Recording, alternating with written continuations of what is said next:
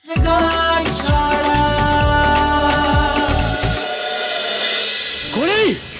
Store রুমে কি করছিলি বাবা?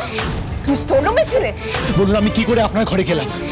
বললেন যে আমাদের এত ঘটা করে বিয়ে হয়েছে, ফুলসজ্জা হবে না। লায়ার, মিথ্যে বলছেন আপনি।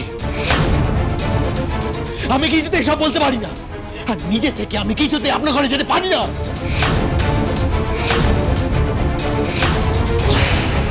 মানে আমি মিথ্যে কথা বলছি? আপনি কি বলতে চাইছেন? আপনাকে তুলে নিয়ে আমি আমার ঘরে চলে এসেছি, এটা কি সম্ভব? একদম ঘুরিয়ে পেঁচিয়ে কথা বলবেন না। আমি কোনো ঘুরিয়ে পেঁচিয়ে কথা বলছি না, একটা সহজ সত্যি কথা সহজভাবে বলছি। আর চোখ রাঙিয়ে আমাকে চুপ করিয়ে দিলেই সত্যিটা কিন্তু বদলে যাবে না।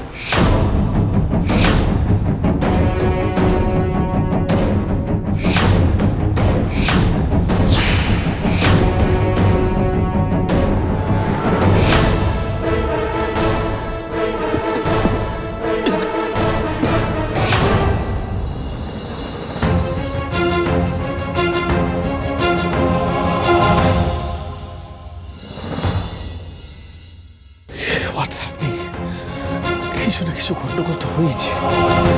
ও মাম্মা, এখানে কি আছে গো? দাদাই ভাই নতুন বৌদিকে বকছে কেন? তুমি যাও তো ঘরে গিয়ে ড্রয়িং করো। যাও। না আমি ড্রয়িং করব না, দেখি না এখানে কি হচ্ছে। ঘরে যেতে বললাম তো, যাও।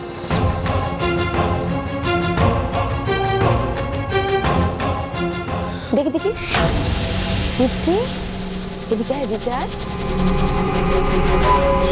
দেখ তোর পাঞ্জাবিতে সিঁদুরের দাগ লেগে আছে।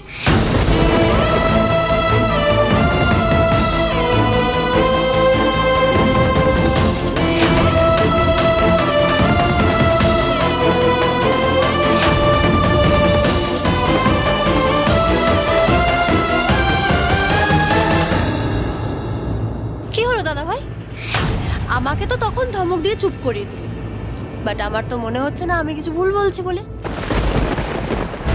এইদিকে তুই মুখে বলছিস যে ওই মেয়েটার ঘরে তুই নাকি যেতেই পারিস না, আবার কাল রাতেই তুই ওই মেয়েটার সাথে। কিয়ারা, এসব বড়দের সামনে কি বলছো তুমি? এখন এসব কথা বলার কোনো প্রয়োজন নেই। তাছাড়া এমনিতেই আজকে পুজোর দিন। হ্যাঁ, বন্ধ করো এসব। বাড়ির বড়দের সামনে অন্তত শালীনতাটুকু বজায় রাখো। যাও যাও, সবাই ঘরে যাও। না বাবা, আজকে সত্যিটা না জানা অবধি আমি অন্তত কোথাও যাব না।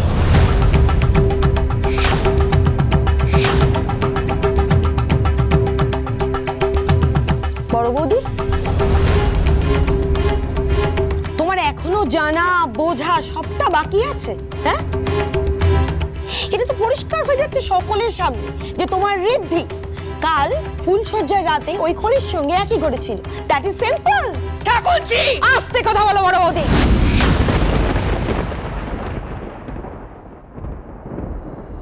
আস্তে কথা বলো, খবরদার আর চিৎকার করবে না। চিৎকার করে দোষারোপ করে অন্যের ওপর নিজের রাগের বোঝা চাপিয়ে দেওয়া আর চলবে না। তুমি আমাকে সেদিন সকলের সামনে অনেক অপমান করেছো, অনেক। আমার দোষের মধ্যে দোষ এইটা হয়েছিল যে এই যে আমার বৌদির গুণধর ঋদ্ধি, তার বিয়ের আসরে আমি এই মেয়েটাকে, এই খড়িকে তার পাশে বসতে বলেছিলাম, ব্যাস। কিন্তু আজকে না, দেখো ভাগ্যের পরিহাস, দেখো যে এই ঋদ্ধি, বৌদির ঋদ্ধি শোনা, এটা প্রমাণ করে দিল, এই খড়ির সাথে ফুলসজ্জায় একই ঘরে রাত কাটিয়ে প্রমাণ করে দিল যে আমি যেটা করেছি আমি সেটা ঠিকই করেছি। তাহলে তাহলে হ্যাঁ, কি আমার দোষটা কোথায়? কিসের দোষ আমার? হ্যাঁ,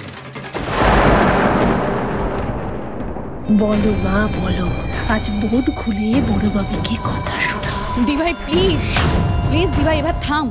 আর ভালো লাগছে না, রোজ রোজ বাড়িতে এই একই জিনিস নিয়ে অশান্তি। সত্যি আমি আর নিতে পারছি না রে। প্লিজ প্লিজ একদম একদম এটার মধ্যে ঢুকবি না, আমার সঙ্গে এই নিয়ে একদম কোনো কথা বলবি না, কোনো কথা বলবি না। না না না না, শোন একটা কথা ভেবে দেখ তো, তোর গায়ে কেউ হাত তুলেছিল? না না, তোর গায়ে হাত তুলে, আমার গায়ে হাত তুলেছিল। হ্যাঁ ছেড়ে দে। আর তাছাড়া সবাই জানে, আমাদের বাড়িতে প্রত্যেকে এটা জানে, আমি বলি কি না বলি এটা তো সত্যি, যে আমার দাদা, হ্যাঁ আমাদের বড়দা আমাদের বড় বৌদিকে স্ত্রী হিসাবে স্বীকারই করেন না। উনি ঘুরেও তাকান না আমাদের বড় বৌদির দিকে, তাই জন্য তো আমাদের বড়দার সংসারে মন নেই। আর সেই কারণে আমাদের বড় বৌদি সর্বস্ব হচ্ছে এই যে তার ঋদ্ধি শোনা, তার গর্ব, তার অহংকার, সবকিছু তার ঋদ্ধি শোনা। এইবার তার ঋদ্ধি শোনা তাকে অমান্য করে ফুলসজ্জার রাতটা ওই কড়ির ঘরে কাটিয়েছে। ব্যাস, আমার বড় বৌদির তো এটা কিছুতেই সহ্য হচ্ছে না। হোয়াট এ বিগ প্রবলেম, তাই না? না, আমি এটা কিছুতেই বিশ্বাস করতে পারছি না যে আমার ঋদ্ধি এরকম একটা জঘন্য কাজ করতে পারে। আমি এটা মেনে নেব না, কিছুতেই মেনে নেব না। ঋদ্ধি, তুমি আমাকে বলো আসলে কি হয়েছিল, তুমি আমাকে বলো, আমি তো এটা মেনে নিতে পারছি না। ঋদ্ধি, right, I didn't do anything. আমি তো আমার ঘরে ছিলাম, আমি জানি না কি করে। I don't know how I ended up দেয়ার। দেখুন প্লিজ প্লিজ সকলকে বলুন আমি কি করে স্টোর রুমে গেলাম, সকলকে বলুন। চুপ করে আছেন কেন? আপনি কি চান আমি সবার সামনে এম্বারেসড হই?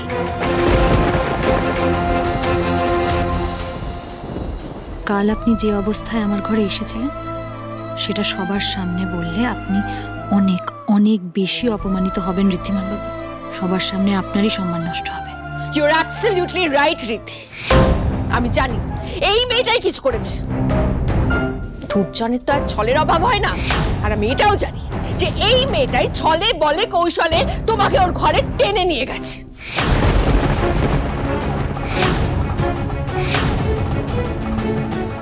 সেটা কিভাবে সম্ভব বলুন তো?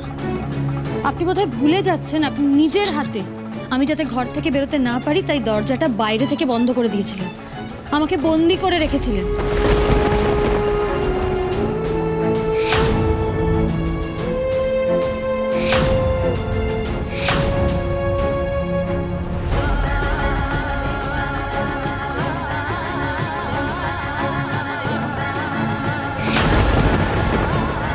এই শুনছি বড় বৌদি, তুমি ঘড়িকে বন্দি করে রেখেছিলে? আমি বুঝেছি এবার। ওই ঘড়ি নিজের দোষ ঢাকার জন্য মিথ্যে কথা বলছে, তাই তো? ঘড়ি, এটা তুমি ঠিক করোনি। তুমি সিংহরায় পরিবারের বড় বউকে মিথ্যে কথা বলছো। তুমি জানো এর শাস্তি কি হতে পারে? আর তাছাড়া বড় বৌদি তোমাকে বন্দি করে রাখতে যাবে কেন? এটা হতেই পারে না। এটা হয়েছে কিনা সেটা ওনাকেই জিজ্ঞেস করুন, উনিই ভালো বলতে পারবেন।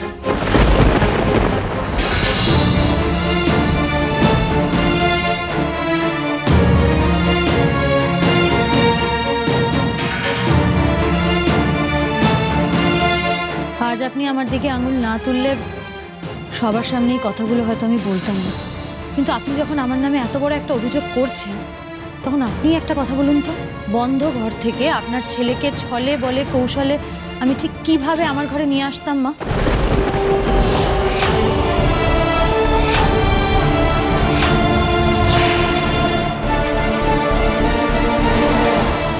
ও মাফ করবেন, আপনি তো আমাকে গতকাল এটাও বলেছেন যে আপনাকে মা বলে ডাকার কোনো যোগ্যতা আমার নেই।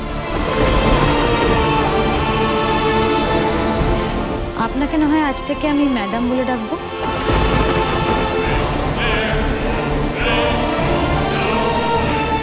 ও দিদি, ঘরে কি বলছে গো যে তুমি কালকে ওকে বন্দি করে রেখেছিলে? মানছি, আমি মানছি বড় বৌমা যে তুমি ওকে ঋদ্ধির বউ হিসেবে মেনে নিতে পারোনি, কিন্তু তাই বলে বাড়ির বউকে তুমি ঘরে বন্ধ করে রাখবে? তুমি এটা কেন করলে বড় বৌমা? কারণ উনি চেয়েছিলেন যাতে আমার ছায়া ওনার ছেলের উপর না পড়ে।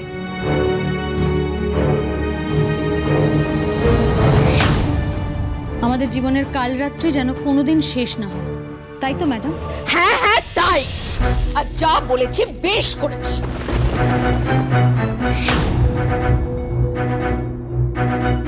হ্যাঁ আমি মানলাম আপনি বেশ করেছেন, কিন্তু কাল রাতে আপনাকেও আমি একটা কথা বলেছিলাম ম্যাডাম। আমি আপনাকে বলেছিলাম যে আপনার কথা মেনে আমি সারা জীবন এই কাল রাত্রির নিয়ম পালন করব, কিন্তু আপনার ছেলে মানবে তো? আর হলো ঠিক তাই।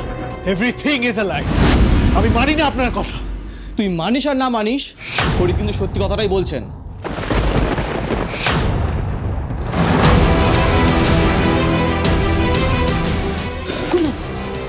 না, আমাকে বলতে দিন। আমি নিজের চোখে দেখেছি কাল রাতে দাভাই খড়ির ঘরে গিয়েছিল ড্রাঙ্ক অবস্থায়।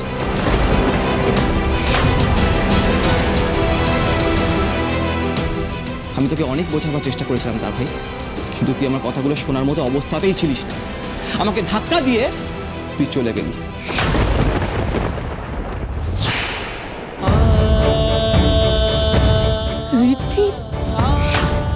রীতি নেশা করেছিল? খড়ি কিন্তু চাইলেই নিজের ডিফেন্সের সমস্ত সত্যিটা আগে কিন্তু বলে দিতে পারতো তোমাদের, কিন্তু ও মুখ বুঝে সবটা সহ্য করলো। কেন জানিস না ভাই? শুধু তোর জন্য।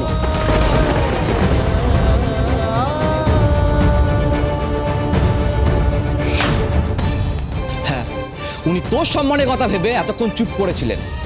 যেখানে ওনার কোনো দোষ নেই সেখানে বাড়ির সবার সামনে ওনাকে অপমানিত হতে হচ্ছে। সেটা দেখে ইনফ্যাক্ট আমি চুপ করে থাকতে পারি না, কারণ এটা আমার নীতি বিরুদ্ধ।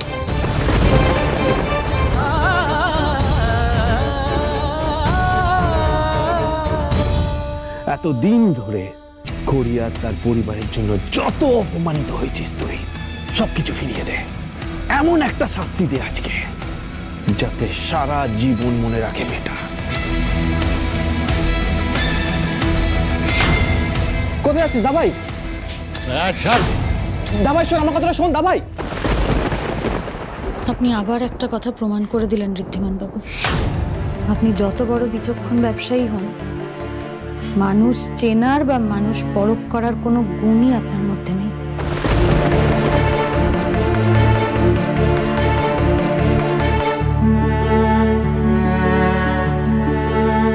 আমি কিন্তু চাইলেই সব কথা সবাইকে বলে দিতে পারতাম, কিন্তু কেন বলিনি জানেন?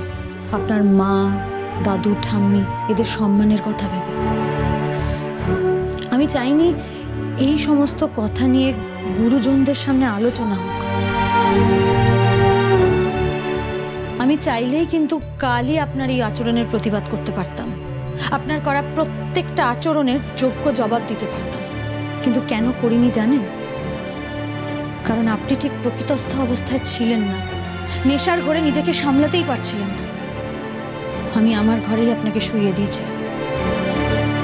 আসলে আমাদের ক্লাসের মেয়েরা যেরকম ঠিক সময় মতন অন্যায় প্রতিবাদ করতে জানে, ঠিক তেমনই কোনো অপ্রকৃতস্থ বা অসহায় মানুষ দেখলে তাদের প্রতি তাদের সহানুভূতিও তৈরি হয়। আপনার প্রতি আমার কাল রাতে সেই সহানুভূতিটুকুই তৈরি হয়েছিল।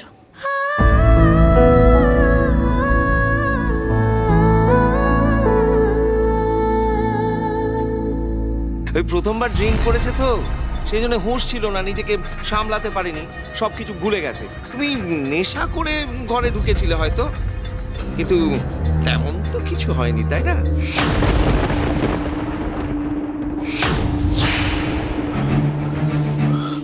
মা, মা আমি আর একটা কথাও তুমি আমাকে বলবে না ঋদ্ধি। আজ তুমি সকলের সামনে, ওই মেয়েটার সামনে আমাকে এত ছোট করে দিলে। How could you? সেই মন।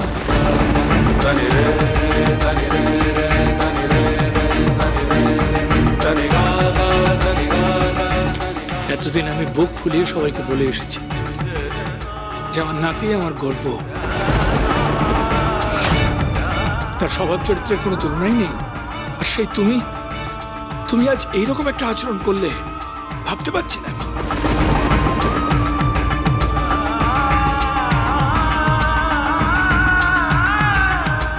ভাগ্যিস কুণাল ঋদ্ধিকে দেখেছে, তা না হলে আজ ওই মেয়েটাকে সবার সামনে কাট করে দাঁড়াতে হতো। বড় বৌদি কিছুতেই খড়ির কথা শুনতো না। তোমার এই অন্যায় আচরণ আমরা কেউ সমর্থন করি না রিদ্ধি। শুধু আচরণ নয়, কোনো ও আজ যেটা করেছে সেটা অপরাধ। প্রথমত তুমি মদ্যপ ছিলে, আর ওই অবস্থায় তুমি খড়ির অনুমতি না নিয়ে খড়ির ঘরে ঢুকে তার সঙ্গে অসভ্যতা করেছো। তুমি যদি খড়িকে নিজের স্ত্রী বলে মেনেও নিতে, তাহলেও তুমি যা করেছো সেটা অন্যায়, সেটা অপরাধ।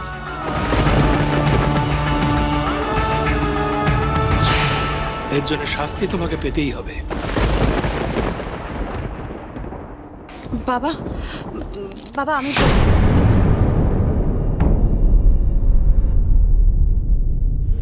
তুমি আজ এই মুহূর্তে আমাদের সবার সামনে মাথা নিচু করে জোর হাতে খড়ির কাছে ক্ষমা চাইবে।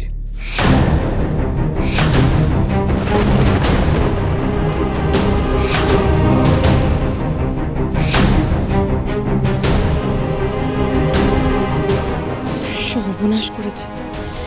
এবার ঋদ্ধি খড়ির উপর আরো খেপে না যায়। শোনো না, আমার সিদ্ধান্তের কোনো নড়চড় হবে না, কোনো ক্ষমা ওকে আজ চাইতেই হবে।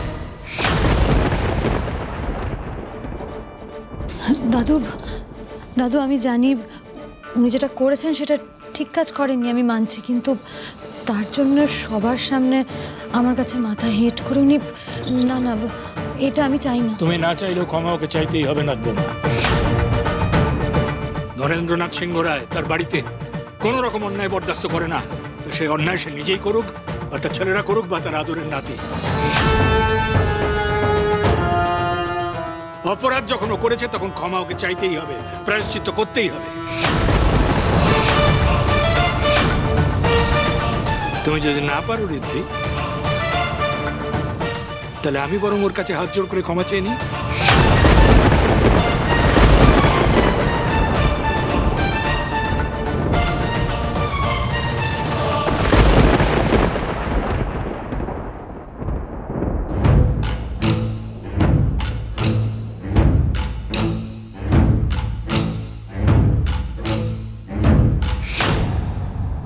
I'm really sorry.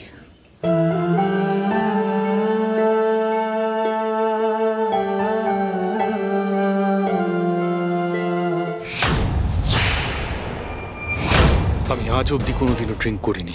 শুধু রাহুলের কথায় জীবনে প্রথমবার নেশা করেছি, নিজের কষ্ট, নিজের অসম্মান ভুলে থাকতে, যার কারণ আপনি আর আপনার ওই পরিবার।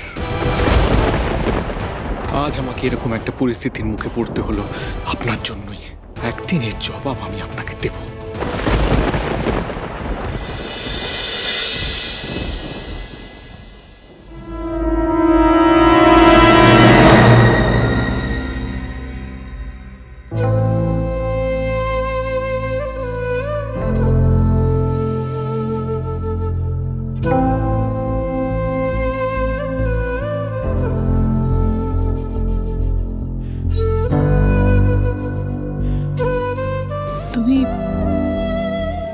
বাইরে গিয়েছিলে? তোমার হাতে এত রং। ঠাম্মি, দাদু, আপনাদের কাছে আমার একটা অনুমতি চাওয়ার আছে। কিসের অনুমতি না বৌমা? আমাদের বড়দা আমাদের বড় বৌদিকে স্ত্রী হিসাবে স্বীকারই করেন না। এই খড়ির সাথে ফুলসজ্জায় একই ঘরে রাত কাটিয়ে প্রমাণ করে দিল যে আমি যেটা করেছি আমি সেটা ঠিকই করেছি। তুমি নেশা করে ঘরে ঢুকেছিলে হয়তো, কিন্তু তেমন তো কিছু হয়নি, তাই না মা?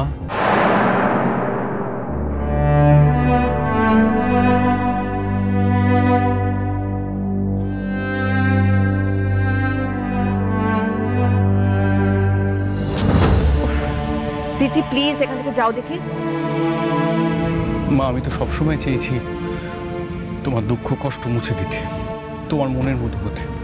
সবসময় চেষ্টা করেছি এমন কাজ করতে যাতে আমার জন্য গর্বে তোমার মাথা উঁচু হয়ে থাকে। আমি জানি আমার এই অন্যায়টা ক্ষমার যোগ্য না, আমার নিজের উপরই ঘেন্না হচ্ছে। কিন্তু বিশ্বাস করো না, কাল যা হয়েছে তার জন্য দায়ী ওই খড়ি। এত রাগ হচ্ছিল, তাই জন্য আমি ওনার ঘরে চলে গেছিলাম। মনে ছিল ওনাকে আমি শেষ করে দিই। Exactly, this is your problem ঋদ্ধি। তোমাকে আমি কতবার বুঝিয়েছি যে নিজের রাগটাকে কন্ট্রোল করো, কিন্তু তুমি কিছুতেই আমার কথা শোনো না। কতবার তোমাকে আমি বলেছি যে রাগ বশত মানুষ যে সিদ্ধান্ত নেয়, যে কথা বলে, সেটা সবসময় ভুল হয়, ভুল বলে। কিন্তু না, তুমি তো আমার কথা শুনবে না। আজ তোমার জন্য আমাকে ওই মেয়েটার কাছে এতটা অপদস্থ হতে হলো, এতগুলো কথা শুনতে হলো, আর আমি কিচ্ছু করতে পারলাম না। চুপচাপ সহ্য করে যেতে হলো আমাকে সবকিছু। শুধু তুমি নাও মা, আমিও। উনি আমাকে বাধ্য করলেন সবার সামনে ওনার কাছে ক্ষমা চাইতে। হ্যাঁ মা, তবে ওনার এই ঔদ্ধত্য, ওনার এই গুমর আমি ভেঙে গুড়িয়ে দেব। আমি দুটির খোঁজ লাগিয়েছি, একবার ওনাকে খুঁজে পাই, তারপর খড়ি আর ওনার পরিবার যে ষড়যন্ত্র করে আমার বিয়ে করেছে সেটা আমি প্রমাণ করে দেব।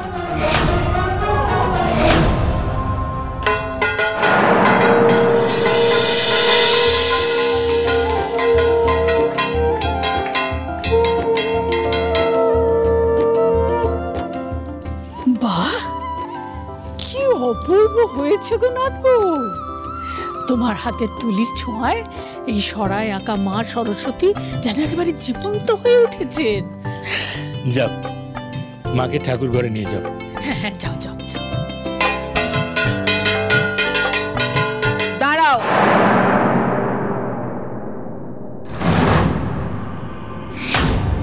কোথায় যাচ্ছ তুমি?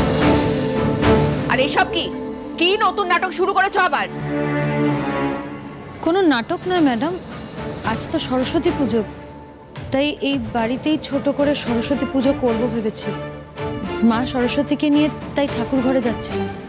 এসব করার পারমিশন কে দিয়েছে তোমায়? দাদু পারমিশন দিয়েছে বড় মা। বাবা আপনি? অবাক হচ্ছ কেন বড় বৌমা? একজন বাড়িতে সরস্বতী পুজো করতে চেয়েছে, আমি কি আপত্তি করতে পারি? এ তো ভালো কাজ। বাবা, আপনি হয়তো ভুলে যাচ্ছেন যে এই সিংহরায় পরিবারের ঠাকুর ঘরে কোনো বাইরের লোক পা রাখতে পারে না।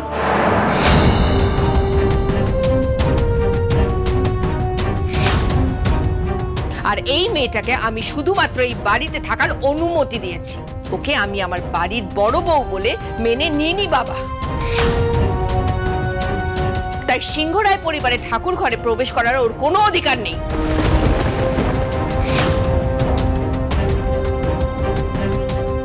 ও ওই ঠাকুর ঘরে ঢুকবে না বাবা, আর কোনো পুজোও করতে পারবে না, এটাই আমার সিদ্ধান্ত। কিন্তু বড় বৌমা। থাক না দাদু, কারোর অমতে ঠাকুর ঘরে মা সরস্বতী প্রবেশ করুন এটা আমি চাই না। তাই উনি যখন চাইছেন না, ঠাকুর ঘরে সরস্বতী পুজো আমি করব না। তবে জ্ঞান হওয়া থেকে প্রতি বছর নিষ্ঠা ভরে আমি মা সরস্বতীর আরাধনা করেছি, কোনো বছর বাদ যায়নি। তাই এবছরও তার অন্যথা হবে না। মানে তাহলে আপনি কি করবেন শুনি? ঠাকুর ঘরে সরস্বতী পুজো হবে না, কিন্তু এই বাড়িতেই আমি বাগদেবীর আরাধনা করব। মায়ের পুজো আজ বন্ধ হবে না।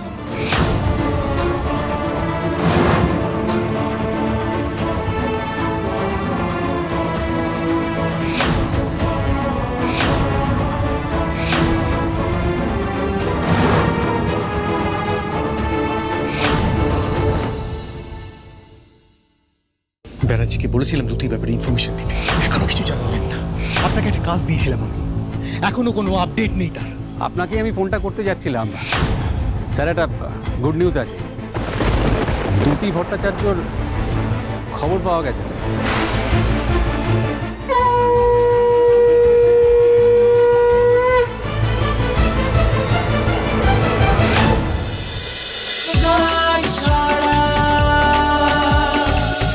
চলো চলো চলো চলো চলো পাল্টাই।